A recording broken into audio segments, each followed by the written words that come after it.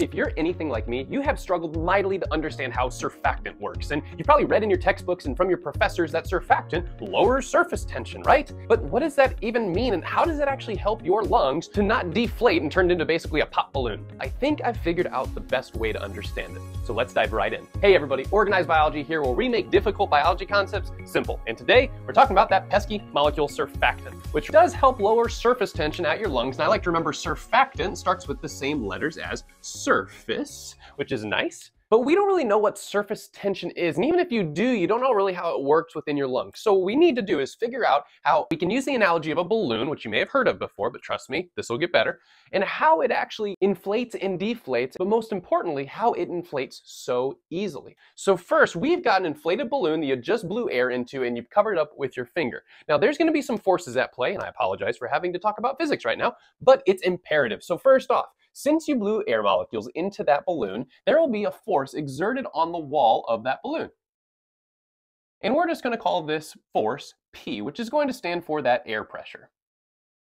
And because we love working in hypotheticals, let's give it a specific number. We'll say that P, in this case, will equal 20. And I'm not going to use units in this video just for the sake of hypotheticals. But you guys know if there's 20 units of pressure pushing out on the balloon, well, wouldn't it inflate because there's nothing else to hold it back? Absolutely. And that's why there's another component to this physics formula, and that's going to be something called wall tension. Okay, now what is wall tension? Well, I want you to think of this balloon as like this rubber band, right? When I pull on the rubber band representing P, that force pushing outward, there's going to be wall tension wanting to push that balloon back towards the center. This force is due to the balloon and the rubber band's elasticity, or the tendency to want to basically go back to its resting state. And we're going to say this wall tension in this case is going to be 100.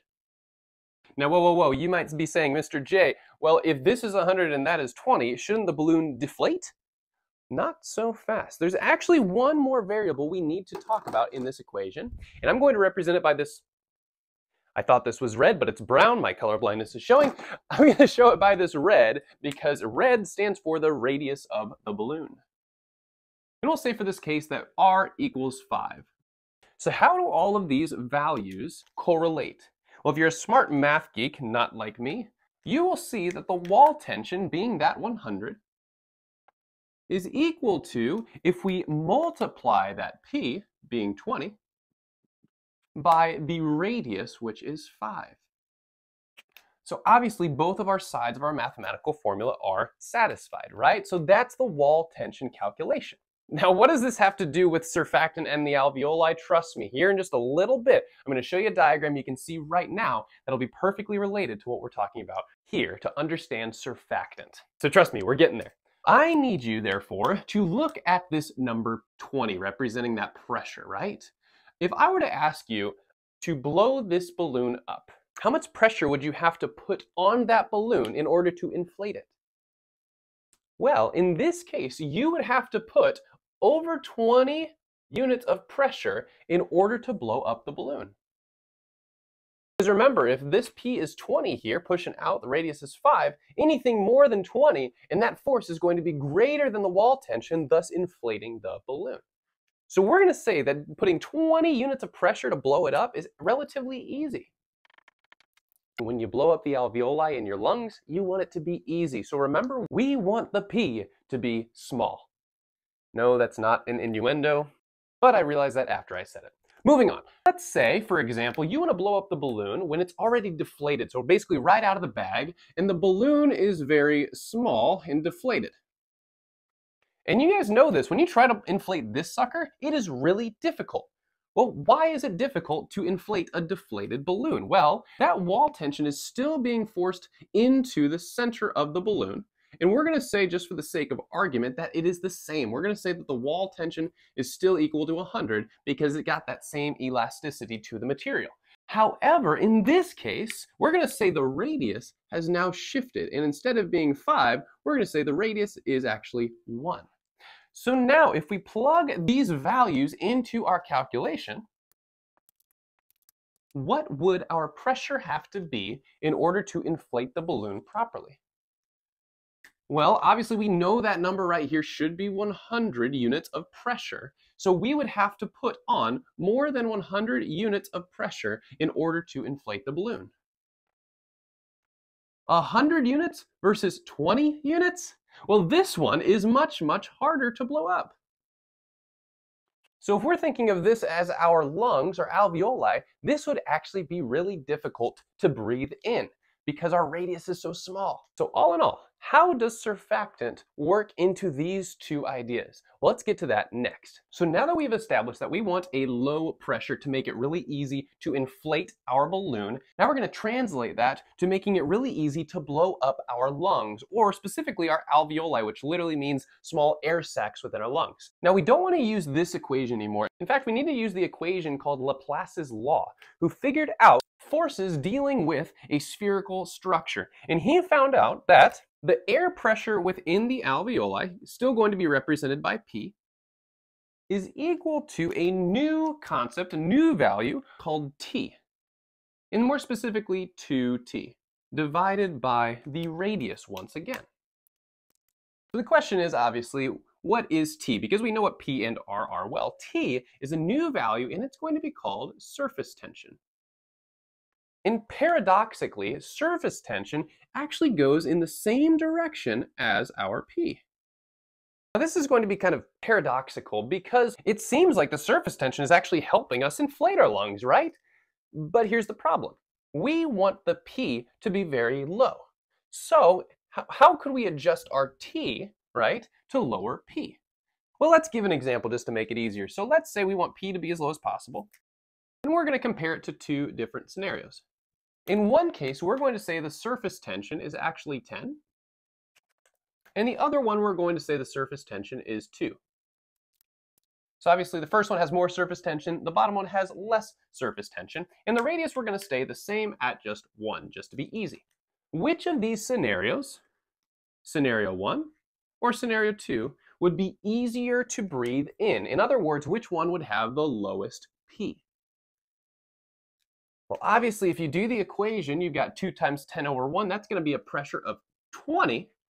And in the second case, we've got 2 times 2 over 1, which is actually a pressure of 4. So if you answered number 2 would be easier, you would be correct. So therefore, do we want the surface tension to be high or low? We want the surface tension to be low. It should ring a bell in your mind, right? Because surfactant lowers the surface tension. Ding! So we're getting somewhere. And if this has been helpful so far, please like this video, subscribe to the channel. I'll make a lot more videos making difficult concepts like this easy for you. So we've mentioned that surface tension needs to be low, but we haven't discussed what it actually is quite yet, have we? So let's get into that. Well, surface tension is actually produced when there's water actually lining this alveoli, and I'm just realizing that pink is going to be my color of water in this case. And that water lining is actually going to exert a force pushing outward on the alveoli. But again, we need to lower it. Okay, but how is water exerting a force inside a gas-like structure like your alveoli? Well, let's zoom in specifically on this section right here. And let's actually see what's going on in here to produce our surface tension. Okay, so this is my poorly drawn diagram of the inner lining of your alveoli. So here's the alveolar cells, simple squamous, allowing that diffusion. Then there's going to be a thin layer of water, just a few molecules thick. But here's what's going on here. You can see the water's kind of not organized in kind of a beautiful, perfect manner, right? And that's because water actually exerts forces on neighboring water molecules. Now, why is that? Well, we know water is just going to be represented by the circle, but in reality, water is HOH. Right?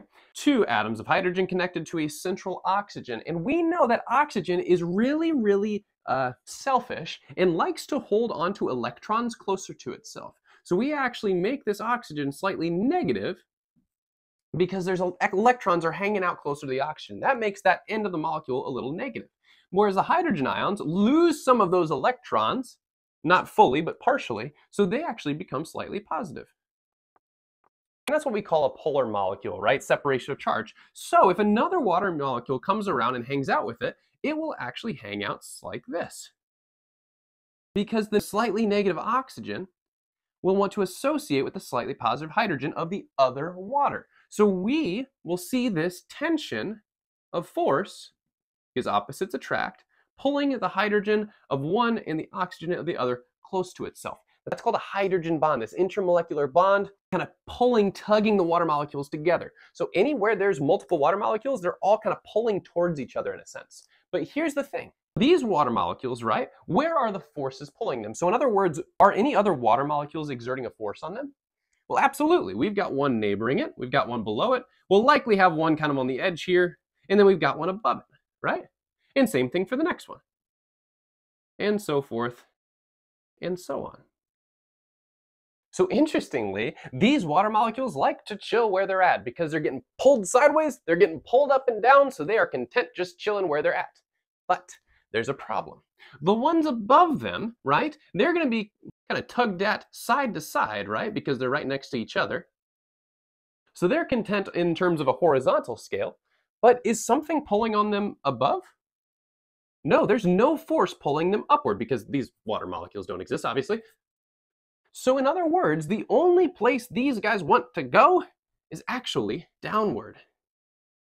So because there's only a net force acting downward on these water molecules, well, think about it. That's a force, right? There's a force pushing these water molecules downward, right? What is that exactly similar to? Surface tension, right? So this is what creates our surface tension. This tendency of the water molecules to want to dive deep and push outward like that. And remember, that's bad because the more surface tension we have, the more pressure we have to use to get air into our lungs. So we want to decrease this surface tension. How do we do it? Surfactant. So I'm going to draw a molecule of surfactant and it's going to blow your mind. Not really, it just looks kind of like a squid.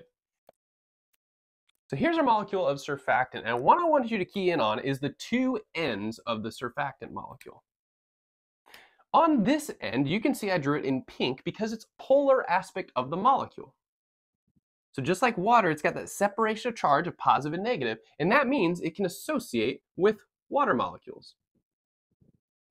Then we've got this section that's actually going to be called hydrophobic or nonpolar. And we know from this video that I've made previously that nonpolar things do not associate with polar things. In fact, they are considered hydrophobic, which means they're afraid of water, right? So they don't want to be anywhere near water in this black section, whereas the pink section likes to be with water. Okay, so what would that look like? Well, let me change all of these intermingled water molecules, and I'm going to turn them into surfactant molecules. Okay, so why are they on that top layer? Well, remember, these fatty parts of the tail, the hydrophobic part, does not like to be with water. So no matter where surfactant is in here, it's always going to flip its tails up and move up to the surface, okay? Very similar to if you pour oil into water, the oil kind of floats to the surface, right? Because it doesn't like the water. So in essence, there is a little bit of a force pulling these tails upward,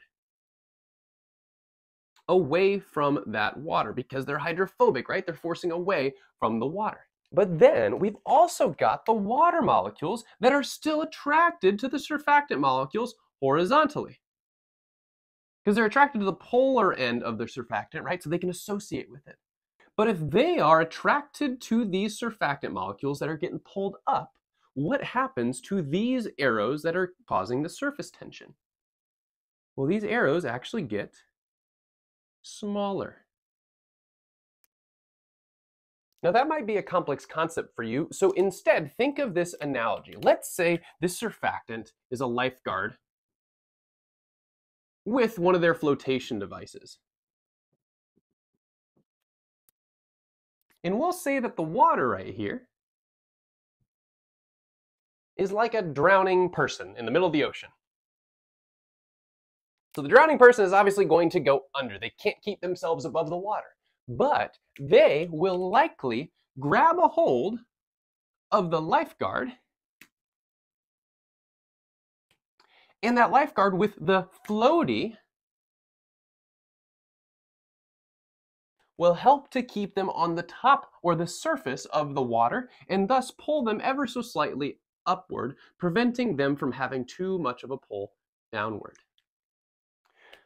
So surfactant is just like a lifeguard helping the water molecules from drowning, thus causing that surface tension. So all in all, if surfactant helps pull the water this way, we decrease that surface tension, thus decreasing our pressure, thus making it easier thus making it easier to inflate the balloons we call our alveoli.